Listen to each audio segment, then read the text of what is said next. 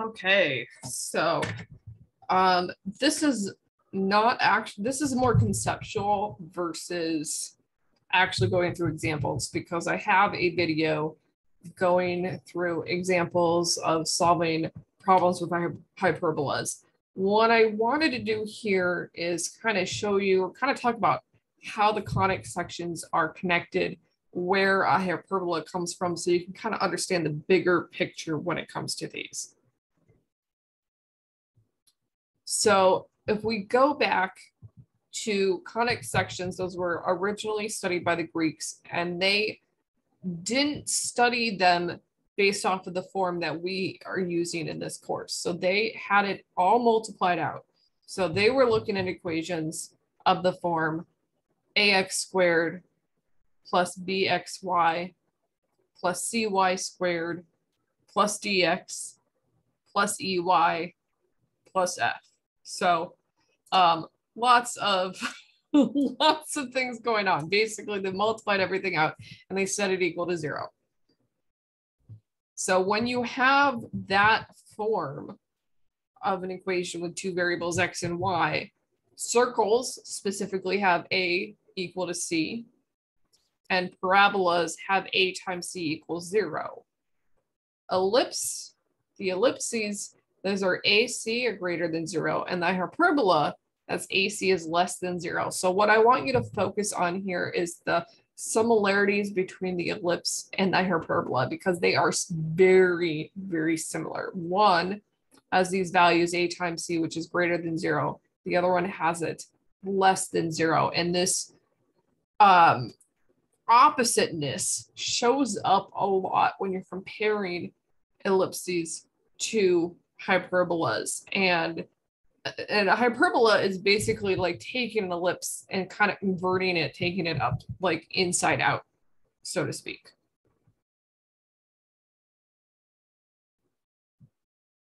So our forms of these equations that we use are sort of all kind of similar to the form of a circle here. So a circle, as you've got this double cone that's kind of in one's inverted, and you're just taking a cross section horizontally. The ellipse, you're taking a cross section slanted through one of them, and then the hyperbola, your cross section is vertical through both of them, and that's where you get these three different shapes. The equations are very similar when you go back to the fact that when you look at them in terms of circles. So the equation of a circle is x minus h squared plus y minus k squared equals r squared, and r is that radius. If you divide both sides by r squared, that gives you a form that's very similar to the ellipse, where now you've got these squared portions over something squared, and then it's equal to 1.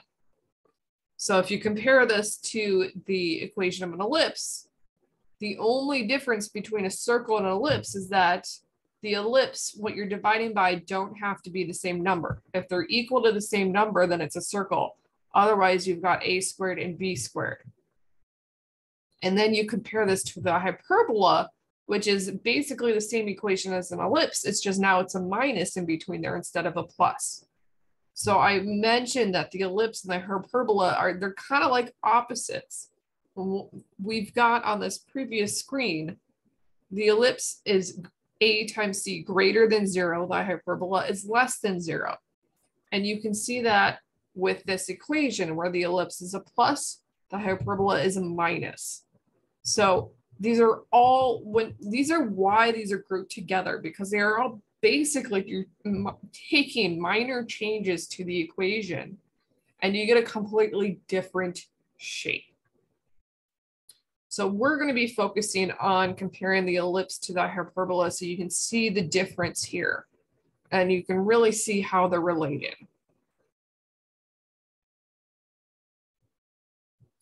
So let's look at the actual definitions of the shapes. So an ellipse, the definition is that the sum of the differences between your foci or your foci and some point that's on it is constant. So I said the ellipse and the hyperbola are basically like opposites. So instead of the sum being constant, for the hyperbola, you're looking at the difference being constant. And then we actually take the absolute value of the difference because we just want to have like the positive value here. And so depending on the order of the subtraction, you could get a negative. So you just take the absolute value of it. But so the ellipse is the sum of the distances. And then the hyperbola is the difference of the distances. But you still have two foci, and then you have this distance between them on a point. Just one is the sum and one is the difference. That's a very minor change here, but it makes a big difference in the actual shapes.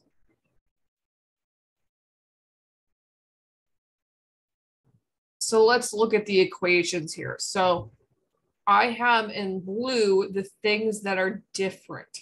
So you can see how little is changed between these two things. So for the ellipse, it's a plus in between your two fractions. For the hyperbola, it's a minus. They both have a center of h comma k. They both have vertices that are located at h plus or minus some value a. They both have foci at h plus or minus some value, which is c. They both have a value of b squared. Now, this is where it's different. For the ellipse, it's a squared minus c squared. And then for the hyperbola, it's c squared minus a squared. It's like you're doing the opposite thing here. For the ellipse, we call it the major axis, which is 2a. For the hyperbola, it's still 2a, but now it's called the transverse axis.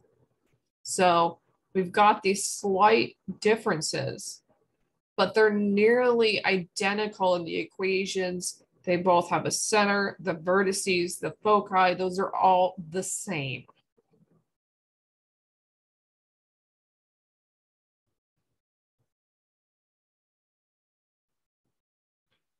So let's look at the shapes here again and kind of look at these values and look at the comparisons. So this image of the ellipse, this comes from the textbook. We've got this square root of b squared plus c squared. It's just showing how you get that equation for b squared. It's from the Pythagorean theorem from these triangles. Now, it doesn't quite work the same when you have hyperbola because you don't really have a, I mean, you can make a triangle. It's just going to be slightly different because it's not always going to be a right triangle, which is what's used for the ellipse. So your values are slightly different. Now, notice that on the ellipse, this vertical is b that they've got labeled, and we don't have a point B labeled on the hyperbola because that doesn't, there is no kind of straight vertical point on a hyperbola. But they both have the value A and the value C. And so the value C is always the difference between the center and the foci. Now, what's sort of different here is that a foci in the ellipse is inside the ellipse, and the foci for the hyperbola is kind of outside. So I consider outside because it's on the outer parts of these dots versus inside. Like I feel like the inside would be closer to the center between your two shapes. So there's a slight difference there, where your foci for the ellipse are inside, but they're kind of outside for the hyperbola. But the distance between them, the center and those points, is still C. And then we've got these vertices. So on the hyperbola, the vertices are these values that I'm highlighting in green, and the distance between the center and that is A. Generally, your vertices could be these points that I'm circling on the ellipse. That distance is A, but now they're kind of outside. So notice that your foci and your vertices are sort of reversed. They're flip-flopped on where they're located and which one is closer to the center. And that's really a key difference between the ellipse and the hyperbola, is that your vertices and your foci, they're kind of flip-flopped here. And so that's why I think of the hyperbola as sort of inverting the ellipse.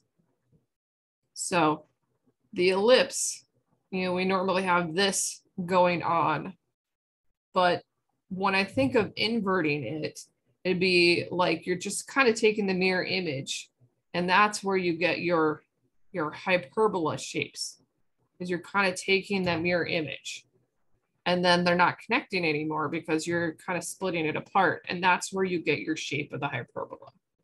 Is that it's like you're cutting off whatever you've got here, and you're taking a mirror image, which makes then your foci, when you take that mirror image, they're now on the outer part instead of the inner part. So it's, you can think of the hyperbola as like if you cut an ellipse in two and then flipped each half outwards. And that's where you get the hyperbola. So that's how these things are related. They're the hyperbola and the ellipse are crazy related. I mean, they're near identical, and it's just these minor changes that get this total different shape.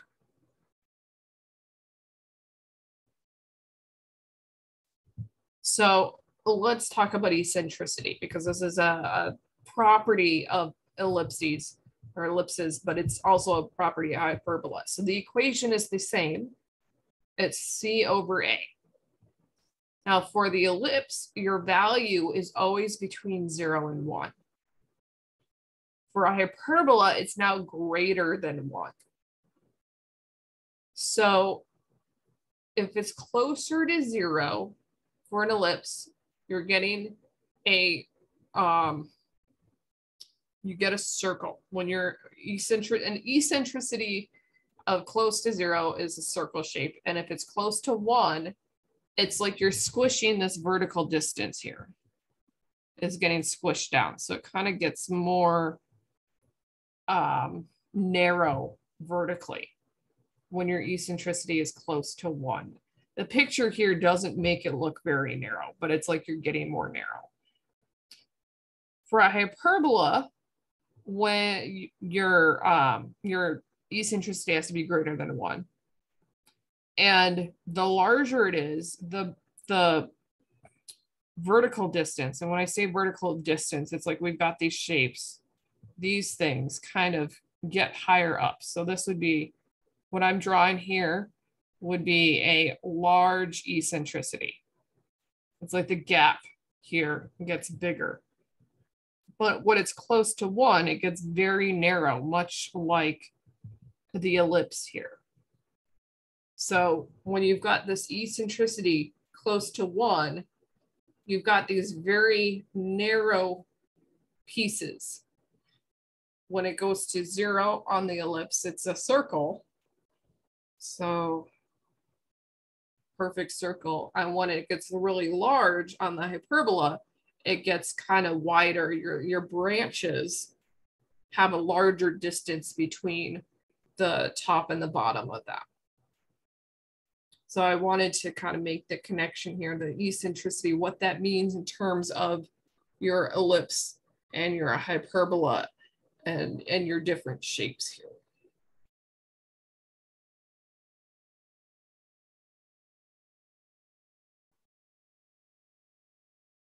So hyperbolas are used a lot in radar, sound detection, anything where you're bouncing something off, like sound waves, light, you're bouncing something off of something else. So ground penetrating radar, they're bouncing waves and trying to find things in the ground. And so there's this image that I found. If you've got a location of a pipe and you're trying to use your ground penetrating radar to find it, as you walk, you get these different reflections, and your resulting image from the ground penetrating radar will actually form a hyperbola. And usually these things form only one branch. They don't form the two sides. It's just one side. And it looks like it's a parabola, but it's not really one. I've also got images here from LORAN. So that just stands for long range navigation systems. And so these are using hyperbolas as well. And these are formed by basically, you've got these radar systems, these locations, these stations that are sending out signals. And then you're using like the how the signals are interfacing with each other, the locations, how long it takes for the signal to reach your object. And then you use that to kind of determine where your object is located. And it actually forms these parabolic, or not parabolic, hyperbolic lines. And so they have these charts that basically show the different branches of a hyperbola. And so there's an example here on the left. You've got these radar stations, and you get these branches of a hyperbola around the stations. And you got these multiple branches. And the closer that gets to the middle, they kind of straighten out, but then they kind of, you know, angle more the farther away from the middle between the two stations. And you've got different depending on where the radar is. So like you can have one station that has a hyperbola going this way, but then your other station has like the hyperbola going this way. So you've got these multiple hyperbolas coming from the different stations, and you're kind of looking for where they intersect to kind of figure out where the location of the object is that you're trying to locate, or that you think is out there. And so there's another image here that I found where it shows A and B are just two stations. It kind of showing how you've got these different hyperbolas that kind of give you a range of values, these different equations that you can use. Comets. So this is mentioned in the book. Comets can, most of the time comets are ellipses, but you can have comets that are hyperbolas, and those generally, they don't return. Like a comet that has an elliptical orbit will come back, but a comet that is on a hyperbolic orbit won't come back. We'll see it only once. And the shape of something like this is actually used a lot when we're trying to get things out into space. And we need to like use gravity to kind of shoot it around something. We actually will use hyperbolic orbits to get something out into space so that it can go and travel. And we don't do it elliptical because we don't want it to come back. We want it to leave gravity. So we use hyperbolas for that. Telescopes, they use mirrors that use hyperbolas to focus in certain ways. Nuclear engineering, specifically the cooling towers, they are in the shape of hyperbolas, and that is specifically, they found that that is the most efficient shape to cool your radioactive material. So is in a hyperbola. So there's lots of applications for hyperbolas. But I just wanted to talk specifically about sound detection because there is an example on the homework about that. So I've just kind of got this image here. So how this works with sound detection is that you'll have multiple listening stations that are listening for sound waves. And so we've got station A, B, and C, and there are various locations here. And when you're doing a problem like this, you kind of want to make your origin the center. It just makes your math easier. So A and B are 6,600 feet apart. And then we've got a third station C, which is 1,100 feet north of station B. So I've kind of placed this on a grid here using these coordinates and just saying that the center is at 0. So when you're detecting sound, be it an explosion or, you know, they do things like if there's gunshot detection systems that do something like this to determine where, you know, to try to figure out where the gunshot came from. So they'll detect something and then they figure out, well, how long did it take to detect it? And what is the difference between that and another station? So that you can kind of figure out, okay, if it takes this long to get to here, this long, you know, you're kind of figuring out based off of the differences. And that's where we get the hyperbola, because it's the difference of the distances for a hyperbola. So we've got station B that is detecting an explosion 4 seconds before station A. So that tells us that the explosion needs to be closer to station B than station A, because B heard it before A. Then we've also got that station C detects the explosion a second after station B, so it's closer to B than C. So that tells us that this location of the explosion is somewhere below B or south of B, if we're looking at this north, south, east, west. So it's in this quadrant 4. And so I've just got this location purple as a potential location of where this explosion occurred. So when you're solving a problem like this, you don't know, I mean, all you know is the time it took, and you have to know the speed of sound to figure out like the distance, to kind of figure out how far the sound traveled in those 4 seconds. But the key here is, let's say this purple is our location of the explosion. The key is that we've got these 2 distances between A and B. And the distances the difference of the distances needs to be constant no matter where it is. And we've got this hyperbolic shape. It's a hyperbola. It has to be a hyperbola because of the fact that the difference of the distances has to be constant. And that difference of the distances comes from the fact that we're looking at the difference in the time that it takes to go from one to the other. So that difference is what we're looking at here. That's why it's not an ellipse. An ellipse is looking for the sum of the distances. But when you're looking at detecting sound, you're interested in the difference. So that's where we get the hyperbola. It has to be a hyperbola to fit that restriction. And so you don't know where exactly it is. All you know is you've got this hyperbola, and everything that we're comparing to is station B. So that's why we kind of center at the location that we did. So we generally, you've got one of the station that you're comparing to is one foci of the hyperbola. So we were comparing between station A and station B, and station C and station B. So that means station B, which is the common point of comparison, has to be the foci here. So that's why I've drawn it this way on the graph, is I've got it as one of the foci of our hyperbola. And we know it's a hyperbola because we're looking at the differences here. And so we determine, now the explosion is, we've got these 2 shapes.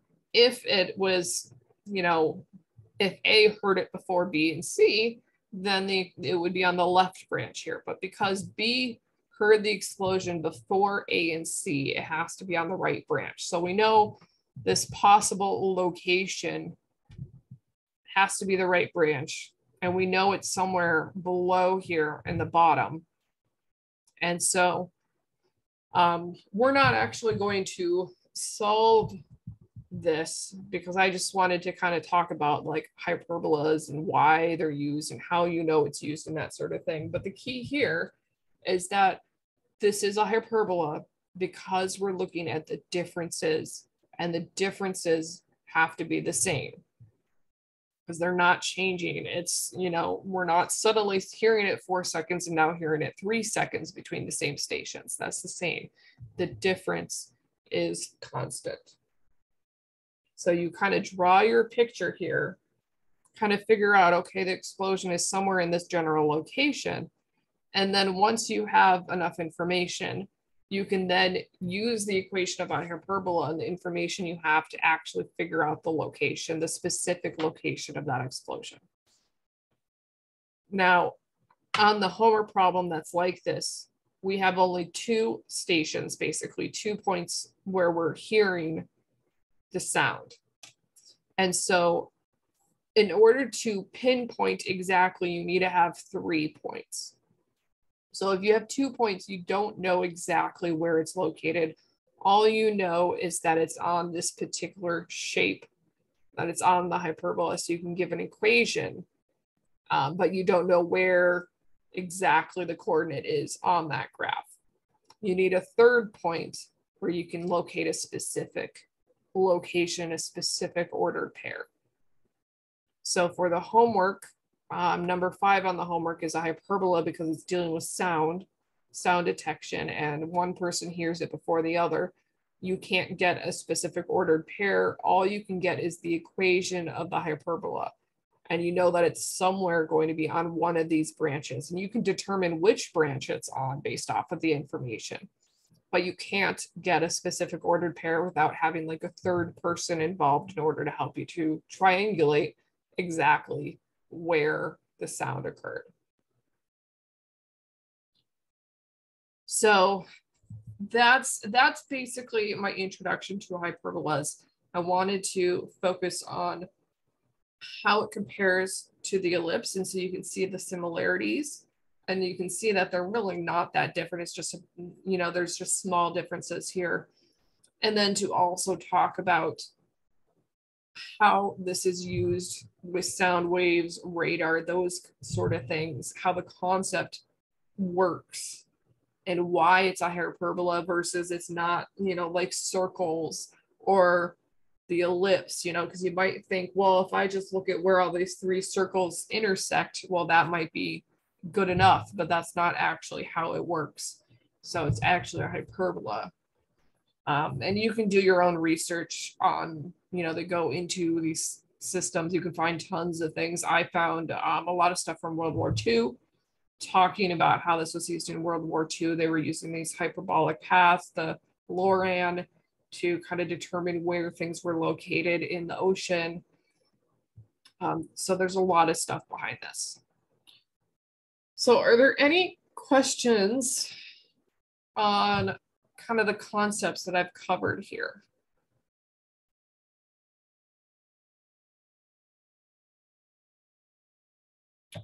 Okie dokie.